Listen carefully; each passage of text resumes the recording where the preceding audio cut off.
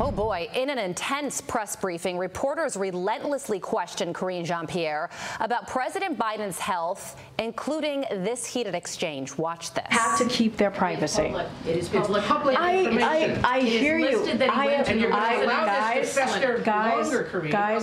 Guys, hold on a second. There's no reason to go back and forth and be in this aggressive way. Miffed around here about how information's been shared with the press. Every time I come back and I answer the question that you guys asked. Correctly, you didn't have to come back and clean it up. I never answered the question incorrectly. That is not true. I was asked about a medical exam. I was asked about a physical. That was in the line of question that I answered. That briefing room battle comes as the New York Times reports a Parkinson's expert made at least 8 trips to the White House in just the past 8 months. Tomi Lahren is a host on OutKick.com and joins us now. Tomi, good morning to you. So one of the things I noticed about this press briefing yesterday was that Karine Jean-Pierre seemed very frustrated with the questions that she was getting asked, when it is her responsibility to answer them. And doesn't she think that the American people are equally frustrated, if not more, than her lack of responses? This is just wholly unacceptable. I've got to say, I do feel a little bit badly for our press secretary. I certainly wouldn't want that job. I can't think of anyone at this point who would want to work for this administration and have to answer for the disaster that's unfolding before our very eyes. So I will say that I do feel badly for her this week and every week moving forward. But the American people and the press corps have every right to be asking these questions. I would just ask the other members of the press corps beyond our own Peter Doocy and a couple of others, where have you been for the last 3.5 years? This is not new. You should have been asking these questions 3.5 years ago. This should have been a steady stream of questions every time Joe Biden had a major gaffe or a failing moment or wandered off into the abyss. You should have been asking these questions, but it's been covered up and they've been complicit in the cover-up, or at least they haven't had the journalistic curiosity to ask the questions for several years at this point. So I understand that they're frustrated, but a lot of us are frustrated that they're just now beginning to be frustrated. So I guess there's a lot of circular frustration, and it all leads back to the Biden White House and what may be the greatest political cover-up of our lifetime. Yeah, we still need an answer as to exactly what the heck is going on here. Here's part of the letter from the White House doctor. It says Dr. Kennard, writing about him, has held regular neurology clinics at the White House Medical Clinic in support of the thousands of active duty members assigned in support of the White House operation.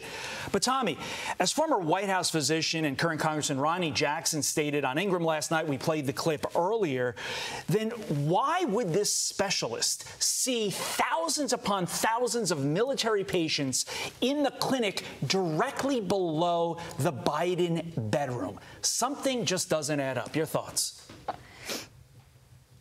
Yeah, last time I checked, they weren't running some kind of a military hospital outside of the White House or underneath the White House. Very interesting explanation there. But we just heard from President Joe Biden last week in that disastrous ABC interview that he doesn't need to take a cognitive test because they told him he doesn't need to.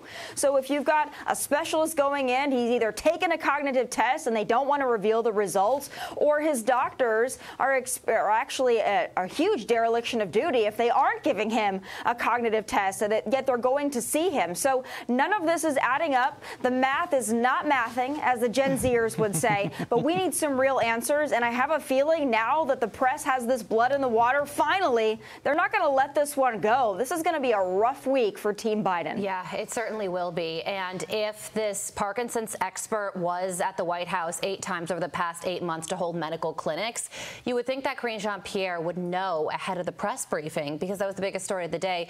She was obviously going to get questions on it, which she did. But she wasn't the only person to receive some heated questions from the media yesterday.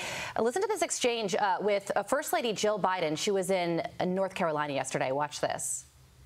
Do you have any message to House Democrats who are calling for your husband to drop out of the race? How are you feeling about the state of the race? All right, lady.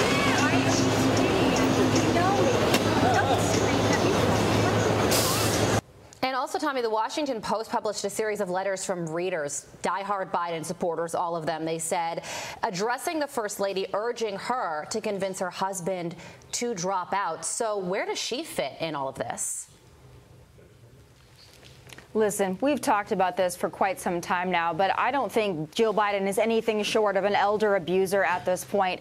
You know, Joe Biden and people that are in that cognitive state, if he is indeed in a declining cognitive state, which seemingly that is so, they're the last to know, and they're the last to let go, and they're the last to really understand the position that they are in. But the people around them know it well, and anybody who's had a grandparent or a parent that suffered from cognitive decline, they understand the signs. They understand that their loved one certainly doesn't want to let go, that they will white-knuckle anything that they have, especially if you're the president of the United States. So the fact that she's sitting back and not only not encouraging him to drop out, but seemingly being the one that's keeping him in or encouraging him to stay in, to me, that's nothing short of elder abuse, and it just shows how much she loves the limelight and she loves the lifestyle. She doesn't care about her husband. She certainly doesn't care about this country.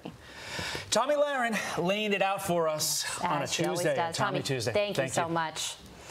I'm Steve Doocy. I'm Brian Kilmeade. And I'm Ainsley Earhart. And click here to subscribe to the Fox News YouTube page to catch our hottest interviews and most compelling analysis.